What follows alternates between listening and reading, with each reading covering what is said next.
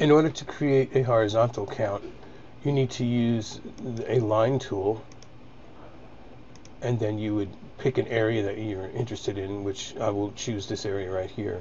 You choose your start point and your end point, which will be this line, this red column, making sure to stay above the high of that particular area.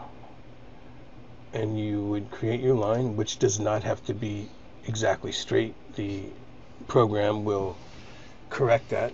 You hit your F5 key, which will refresh your screen, and you can see the price target was calculated. Now if you scroll forward, you can see that it was a pretty good call at that time.